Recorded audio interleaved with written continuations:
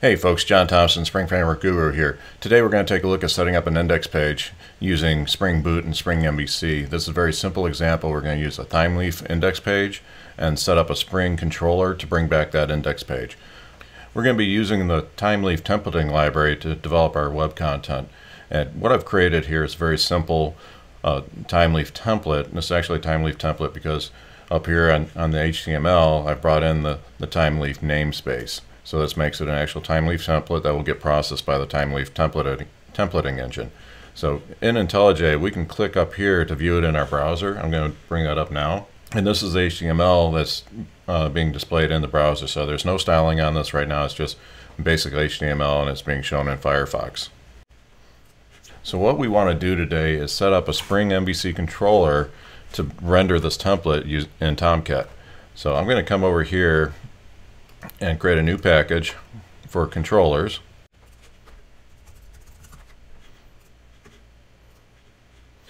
And I'm going to call it an index controller.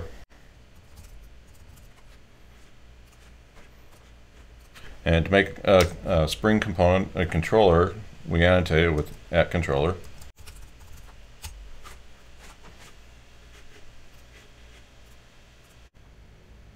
And now what we want to do is we want to add a method in here, and we'll have it be a public method, return a string value, and I'll call it index.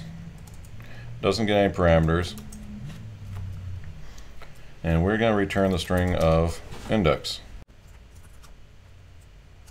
By convention, what's happening here is we're returning index, and that is telling Spring MVC what view we want rendered.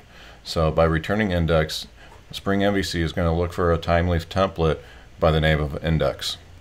So that's what ties the two together. We don't have to say index HTML, that the HTML is implied.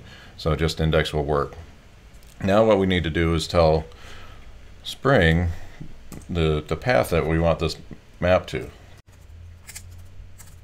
We do that through the request mapping annotation.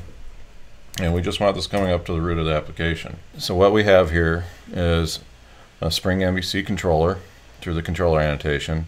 We've mapped the request mapping to the root of the context, and it's going to return the string index, and then we're going to bring up the index Thymeleaf template. I'm going to run this now.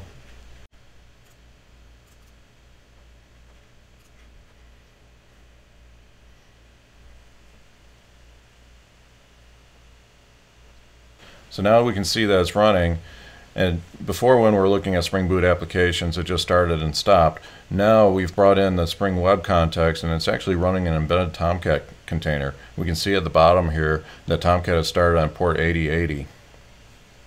And I can go over to the local host and take a look at this.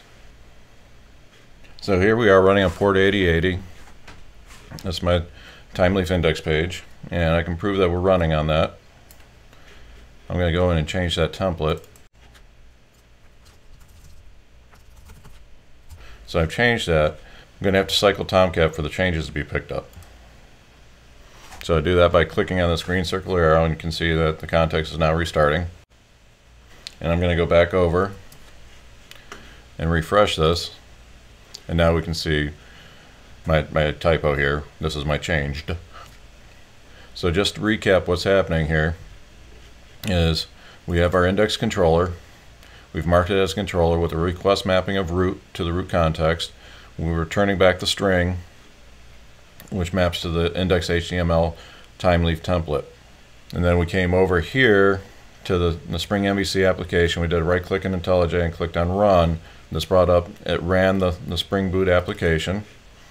And we can see this is right out of the Spring Initializer. This is annotated with the Spring Boot annotation, Spring Boot application annotation, which causes it to run in an embedded Tomcat container. So in this module, I just wanted to show you how to run a Spring Boot application, bring up Tomcat, and run an index application. So we set up a Thymeleaf template for the index page, a very simple HTML index page. And then we created a Spring MVC controller and set up the mapping for that controller, and then ran Tomcat. So now we could deploy this as a war to a regular Tomcat container, but through Spring Boot, we are actually running an embedded Tomcat. So when we start up the application, Tomcat is running, and we can see the application run within the Tomcat context.